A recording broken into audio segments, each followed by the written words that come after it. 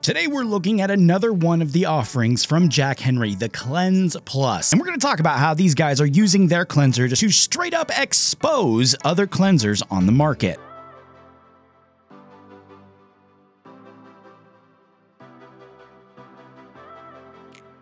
According to the brand, this is a concentrated yet gentle all-in-one cleanser for face, body, and hands that's made with prebiotic sea extracts and hydrating botanicals that feed your skin's healthy microbes. They also say this helps alleviate dryness, acne, eczema, and redness. Just like all the other products in the Jack Henry line as well, this one is made with some very specific ingredients. I would say it's very much in line with the other products in the lineup as far as using what's only needed, having no fillers or extras in there. And it appears to me, as a product maker myself, that they chose their ingredients very specifically, and again, it's totally in line with the rest of their products. And looking at the ingredient list, there's just a few things there, and it's all very simple. There's nothing you can't pronounce. It just gives off that simple, clean, effective vibe that really this brand is known for. This brand too is ultimately known for their high price tag too, and this one fits right in at $34 for 6.6 ounces, or you can get one of their refill pouches for $48, and that pouch is actually 16.9 ounces, so that allows you to fill the bottle back up about 2.5 times roughly, which is also nice because you're saving on packaging. As far as using this goes, it's very straightforward. Ultimately it's a cleanser, so that's body wash, face wash, hands, and you know, whatever else you need wash. Use your imagination there. These nuts.